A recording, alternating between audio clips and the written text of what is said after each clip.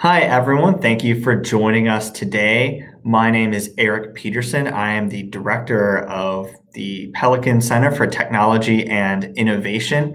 We have a great Pelicast for everyone today, talking about antitrust and big tech, a hot topic that is being discussed across the country right now, especially in light of COVID-19 and everyone using a lot more of these companies.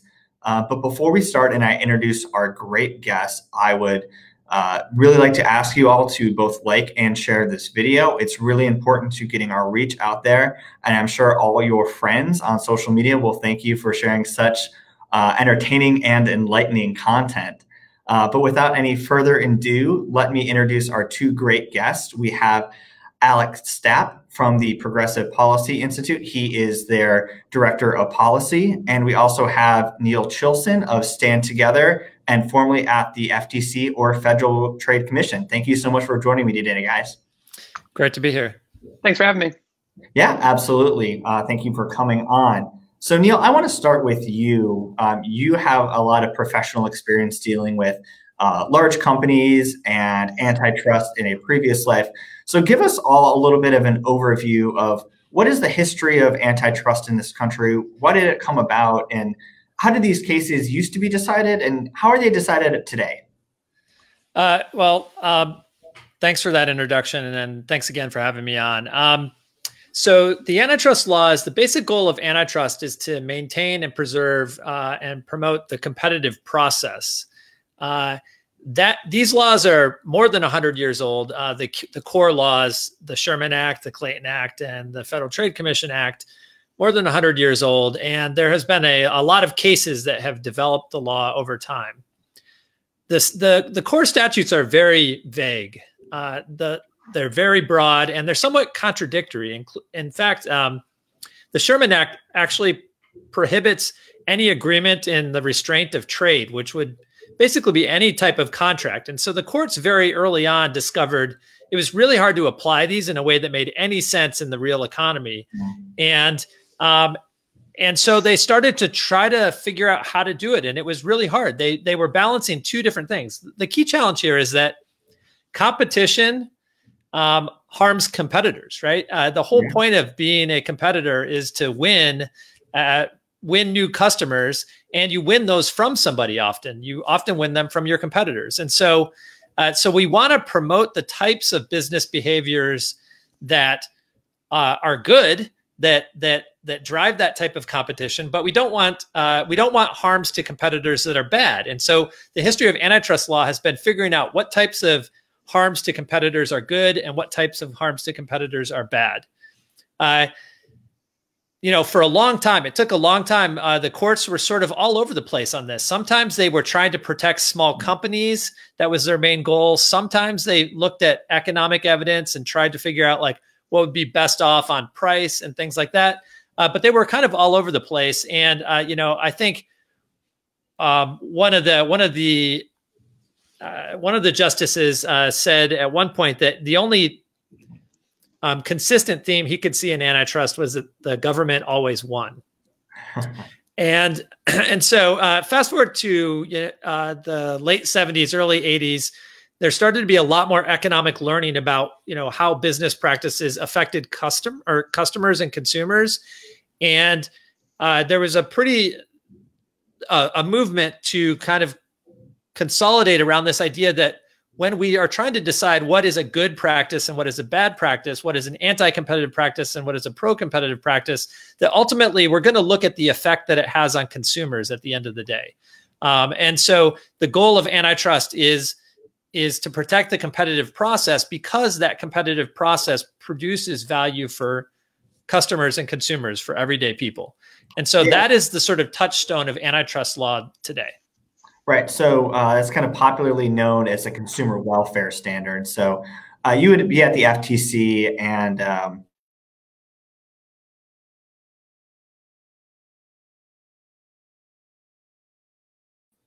if a company was acting in a way that would harm consumer welfare.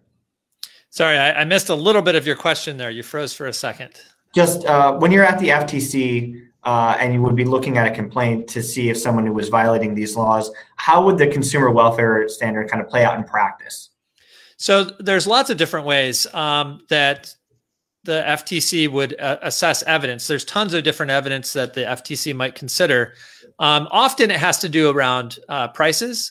So there are certain types of practices that under the antitrust law are just per se anti-competitive. And that's because they almost always drive up prices for consumers. And so one of them would be price fixing. So if I get together with my competitors and I say, hey, let's not drop prices any lower than this, we're all better off as companies because I don't have to worry that my competitor is going to undercut me and steal my customers.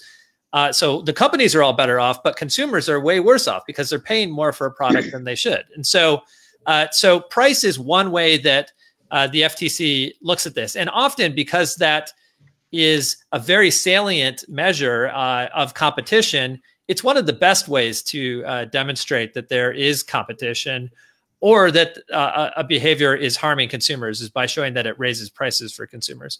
But there's other evidence that they might look at.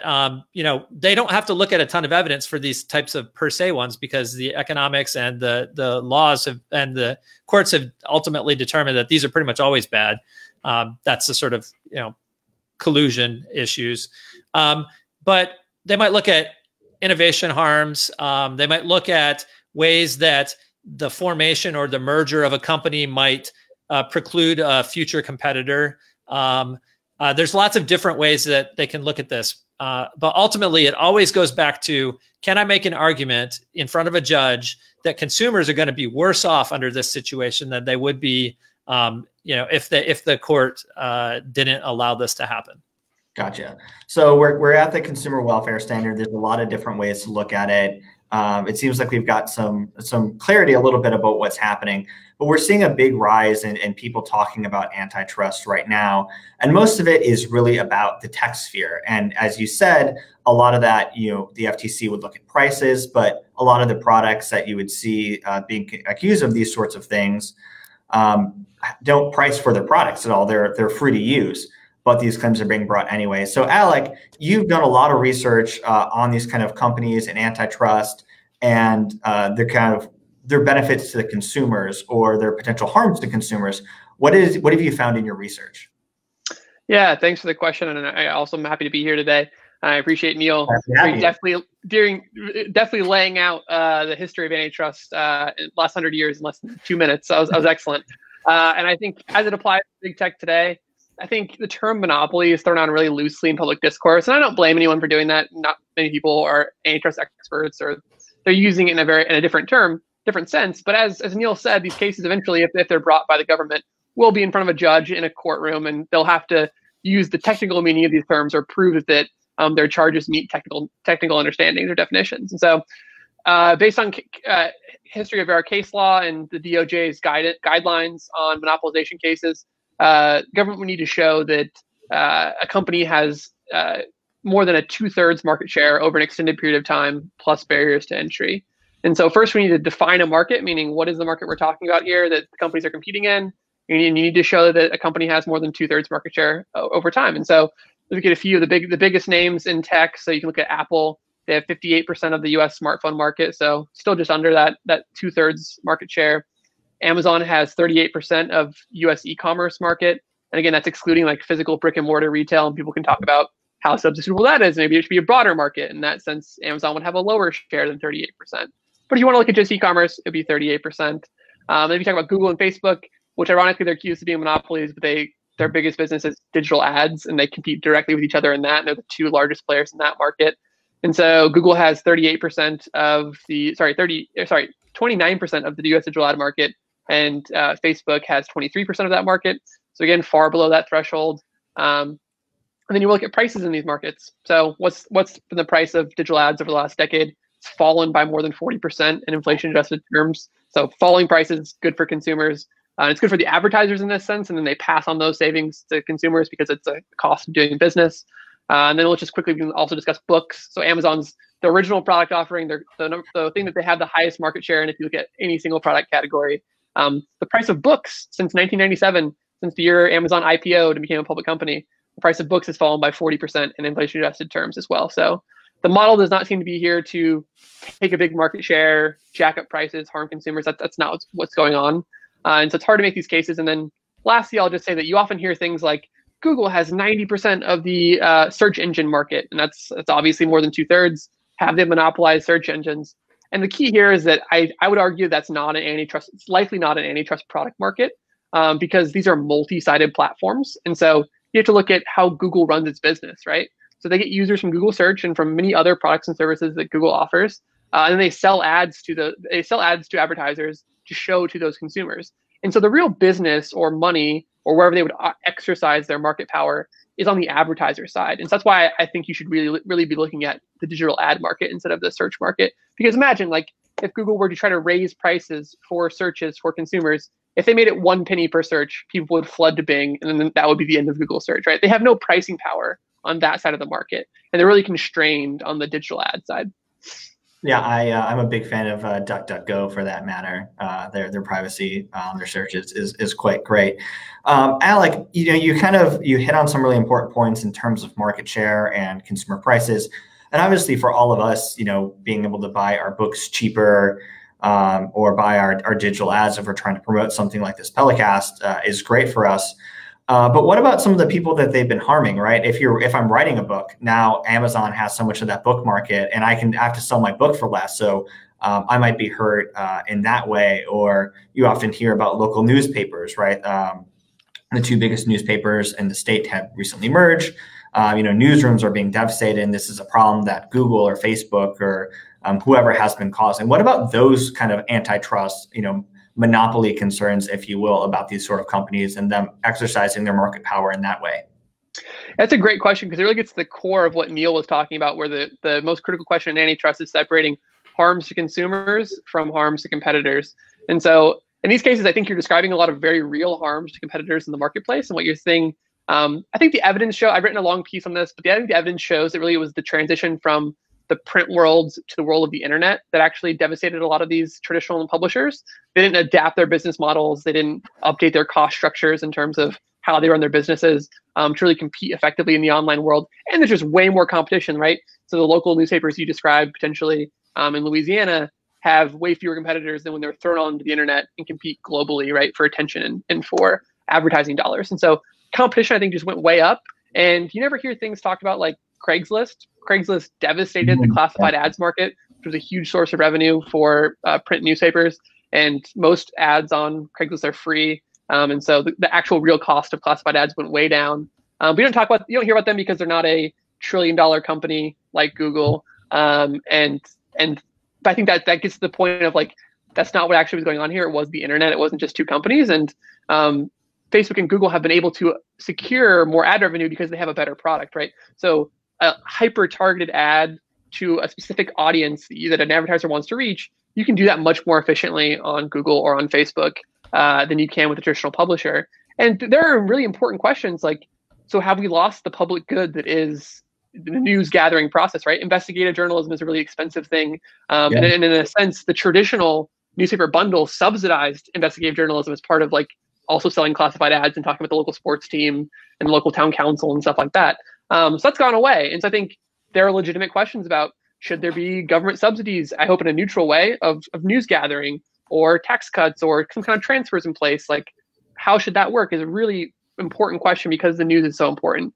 But what's not going on here is that you should use the antitrust process, the blunt tool of antitrust to punish companies that have been really good at competing just because they don't necessarily come with the same kind of public goods that a previous service might have come with. Yeah, I got to say the local sports coverage down here is still top notch. So we really appreciate that for any of the, if you're watching out there.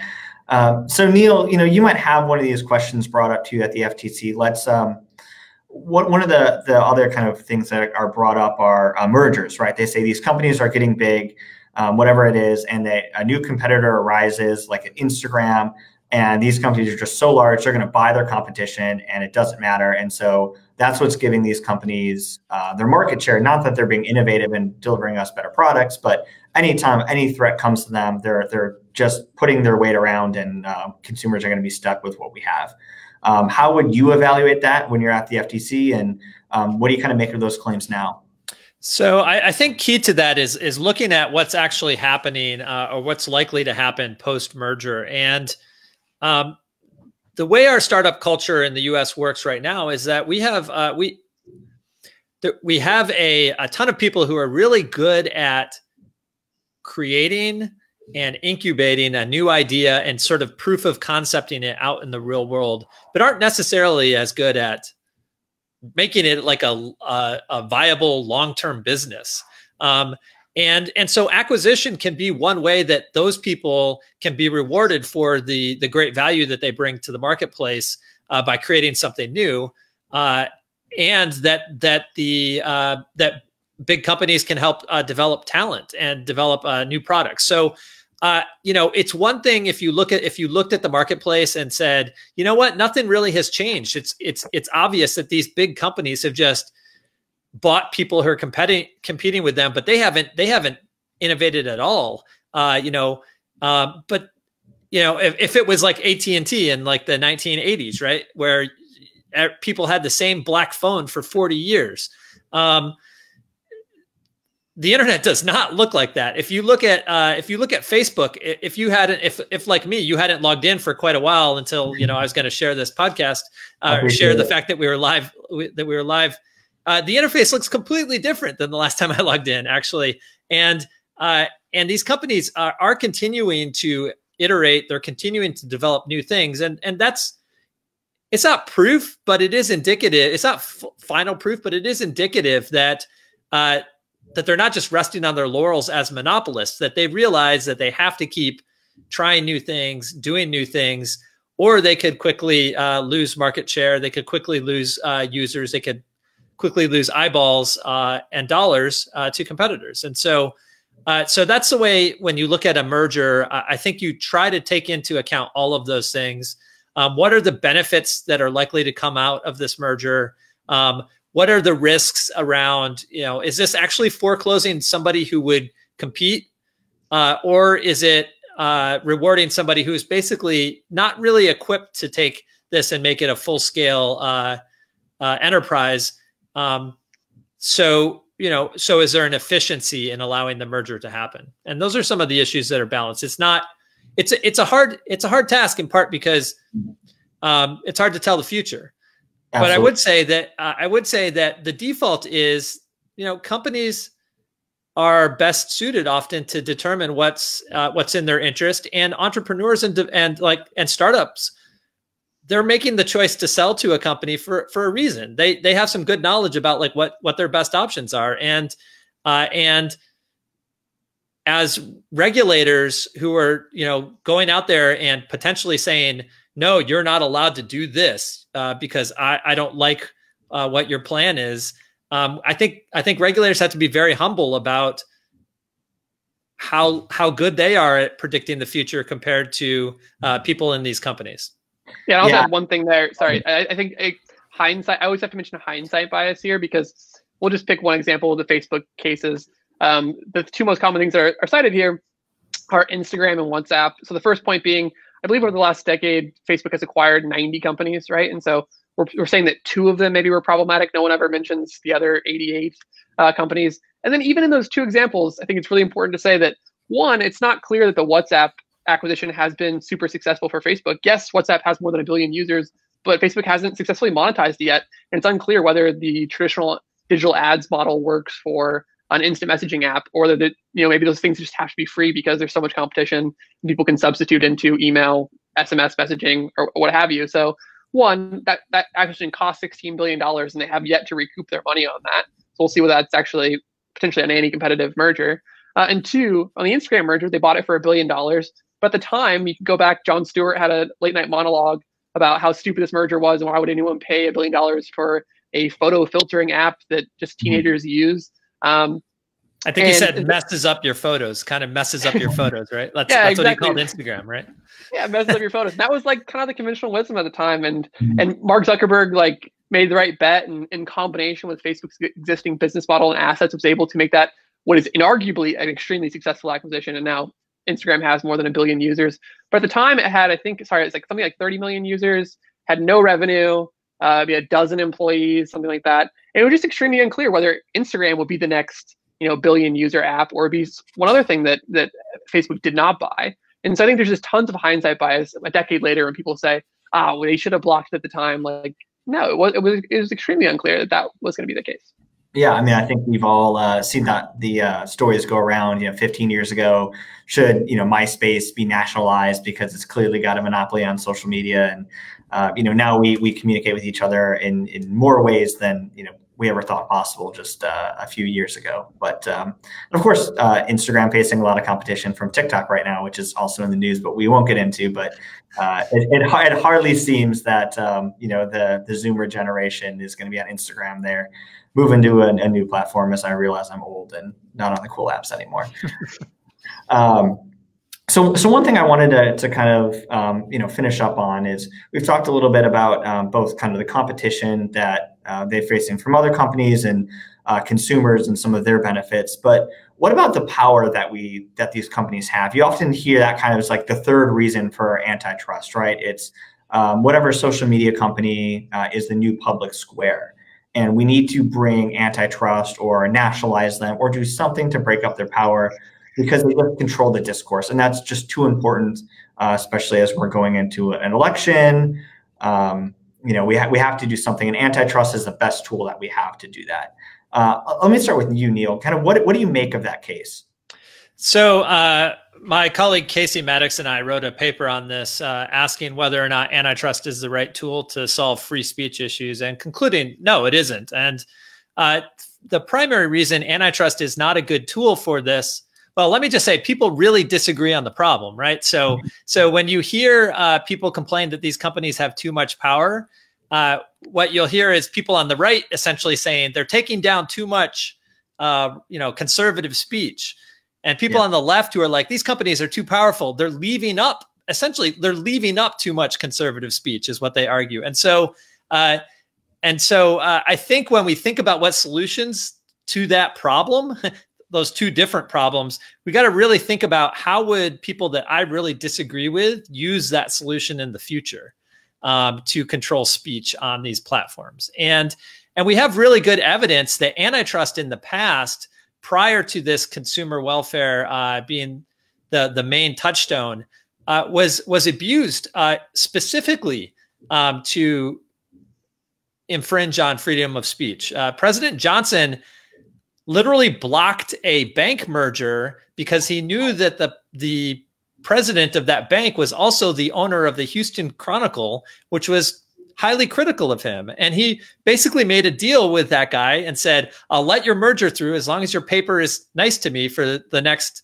for the rest of my term. And lo and behold, the paper started printing nice things about him. And then the merger went through. And so this is indicative of a law that is where the standards are so arbitrary that courts can't really determine, whether or not the government is being abusive in its use of the antitrust authority, or if it's actually bringing a real case. And so if we went back to an antitrust law that could allow such flimsy cases to be brought, I think we would see actually a chilling of speech and a real risk to freedom of expression online.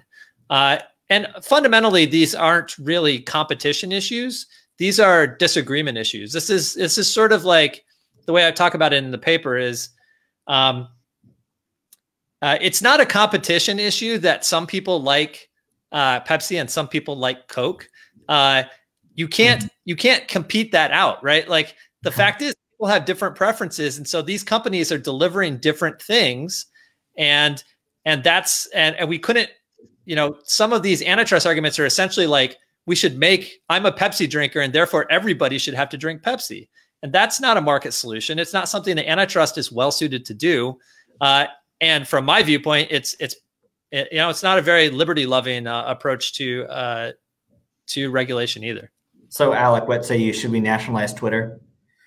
I would be against nationalizing Twitter. I just think it's always ironic that all these complaints often happen on social media, right? So conservatives saying, I'm being censored as they tweet that or post that on Facebook or start a live stream or do something. So I think in any of these debates, whether it's about speech or, market power, the ability to exclude people from the marketplace, I always try to compare it also to like what life was like just even the 1990s before like the internet really took off in terms of commercialization or the ability to share political speech online.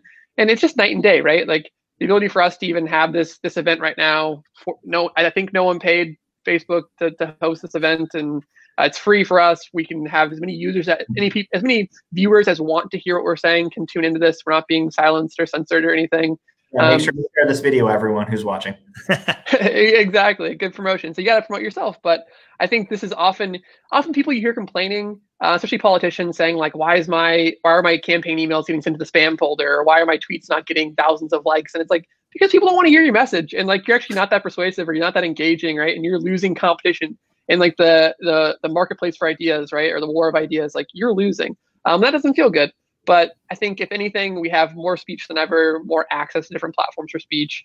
And while Facebook is the biggest, there are other options if you don't like Facebook where you can get your opinion out there. So I think if anything, we have too many opinions, not too few on the internet.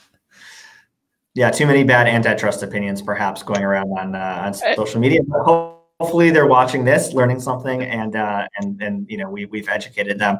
So I guess what I'm hearing is, you know, this is kind of a content moderation issue, which is a topic for another Pelicast. But you know, people generally have access to more speech, and we feel that's a good thing. But competition, obviously, to reach people is kind of the end all be all solution to this, at least in the short term. Would you agree with that, Neil? Yeah, I mean, I think as long as the companies have a strong incentive to have platforms that have lots of people and lots of users and lots of conversation on them, which I think they do now, I think the antitrust laws are not a good way to solve this. The market is competitive. There are incentives on these companies to behave in ways that maximize the ability of people to get their ideas out there. And even if there were some issues with it, I don't think antitrust law, which is a big hammer, it's the atom bomb of regulatory approaches. I don't think it's the right approach here. Yeah. And I'll just add one thing there. I think in terms of framing this debate, to be most generous to the other side, or to say like, and under what scenarios would I be open to much more strict intervention or using the antitrust hammer? Like, when is it merited? And I think in certain markets, when you kind of reach the end of history, when you think there's actually no potential for new platforms, for dynamic innovation to happen, then you really are kind of in a scenario where you're trying to just divide the spoils, divide the gains equitably, make sure people have access to this resource. Speaking of something like utilities, like and particularly like water pipes to your house, right? Like, are we innovating in like water being delivered to your house? Mm-hmm. No, like the water is the same as it was decades ago. Does it make sense to have multiple sets of pipes going through every neighborhood? Like, that seems redundant. It seems inefficient. So there's like a natural monopoly here. So yeah, it probably kind of makes sense to like have the government or some entity regulate the price so that you're not being gouged for the price of water to your home, because I think we've reached the end of history for this one very narrow commodity. And again, this is like the exception, not the rule. This is a very particular market that maybe that makes sense for. What it doesn't make sense for, I think, are things like tech platforms that Neil was talking about that are still innovating, still changing, still competing. So so this is where I would say that the main divide is, if you think the smartphone is the end of history, and there's no future tech platform, that we went from mainframe computers to PCs to smartphones, and it's over, then yeah, maybe we do need much stricter rules on Android and iOS, because they do currently have a duopoly in that market. And I don't see it changing for smartphones. I see the change being, I think there will be a new future platform that's 10x the size of smartphones. But if you think that's not the case, then I understand why you want more regulation in that sense. And so, and the question in many of these markets is, have we reached the end of history? And I would argue no, but some people think, I guess, that we have. So I want to end on a great user question. We've got some great user questions, and we really thank everyone for doing so. I'm going to ask it to Alec. Facebook has kind of made news recently. The EU has been really kind of cranking up their regulation of not just Facebook, but a lot of other companies. Apple, they passed something called GDPR, which is a data privacy regulation, and Facebook has kind of been threatening to pull out. So they've taken a different model from America, which is kind of a light touch approach, focused on consumers. What does that European model look like, Alec, and how effective do you think it's been at, I would say, just delivering the stuff that we all want, right? We want innovation, we want lower prices. Have their regulations kind of met their goals? Yeah, so I think I love that GDPR is being brought into an antitrust discussion, because I think there's the things that have to be discussed together. And so with many things in Europe, GDPR being one of them, kind of the stated goal was like the idea of like reining in the tech companies or punishing them in some way for abusing consumers or abusing kind of fundamental rights that Europeans have. And so if you think about that as their goal they had going into it, was to hurt the big American tech companies. The sad irony is that actually GDPR has been best for the Googles and Facebooks of the world. And that's because at a very high level, GDPR is about an opt-in consent model. And so it's saying that you can't do almost anything with consumer data, with European users' data, unless they give you explicit affirmative consent to do so. And so what that does in the entire digital ad market is says, okay, if you have a first-party walled garden platform, like Google's platforms, like Facebook's platforms, where you have a one-to-one relationship with the end user, they trust you to some extent. So if you give them a pop-up saying, "Do you consent? Do you opt in?" They're all going to click yes because they want to keep using the services. Mm-hmm. They're gonna get that consent, so they're going to comply with GDPR. It's not a problem for them. It's a problem for the small publishers, small ad exchanges, small third-party websites, small ad tech vendors. And there's data on this that's already happening because it's been in effect for more than 2 years, that those companies are withering. The market share is moving towards Google and Facebook. And so if anything, GDPR has strengthened their positions because of this, again, because of the opt-in consent model of that. And so it's really backfired in that sense. And in terms of effects on consumers, I think that there are some benefits to privacy that maybe aren't captured in the current market. I think there's a smarter way to do privacy regulation that my organization supports at the federal level here in the United States. But the model in Europe and the model in California, you see at the state level, is really the opposite of that, because the way consumers interact with it now is you now have to click "I accept cookies" on every single website you ever visit, even if you've already done it 100 times for the rest of your life. And I don't know anyone who thinks that makes them feel safer or more like their privacy is being protected. It's just annoying. And so I don't think there's actually been real tangible privacy benefits for the costs that consumers incur, and definitely for the costs to competition in the marketplace. Neil, do you have anything to add? I would just, the unintended consequences of regulation, well-intended regulation. I think GDPR is an excellent example of that, almost directly backfiring. And Europe is not letting go on that. They're sort of doubling down, and they're trying to adjust by creating other initiatives that will try to spur innovation in Europe, because they've chilled so much innovation through some of these well-intended but not hard to anticipate the effects legislation. So I think regulators have to think about the unintended consequences, even when they are trying to do something that sounds good and that even is intended to be good. Yeah, I think, correct me if I'm wrong, that Europe has one top 30 tech company. I'd say it says something like half of all the top 30. So yeah, that's kind of why I've always think this conversation is kind of ironic, because in the international global debate, it's often framed as Europe is the leader on tech regulation, and so therefore the U.S. needs to catch up to Europe and therefore lead other countries, because Japan, other countries in Asia, South America, they're looking to mimic GDPR or find their own way, and so we have to give them a model to go towards before they end up following Europe instead. And I always wonder, how did the conversation get framed this way when we are the ones who have the largest, most successful tech companies? We're the ones who create the global public goods for internet users everywhere. We have the dynamic, vibrant tech sector, and in Europe, they're kind of a laggard and they're in a static environment. And so why is that the model we should be implementing? Why aren't people asking, what about the United States model should the Europeans be emulating? But no one ever says that, just me and Neil. I say it. Yeah. Yeah, I think if I've not done public polling on this, but I imagine if I polled a tech company's popularity versus regulation or clicking the "I accept cookies," the tech companies would probably come out ahead for most consumers. So thank you both for a great discussion. I hope everyone learned a lot. Please, again, share this on social media. Hit the like, hit the share button. It means so much. We'll be back in a few other weeks to talk about content moderation and a lot of other fun stuff. But Neil and Alec, it was great to have you. You taught me so much today, and I hope everyone learned a lot too. Great. Thanks for having us. Bye.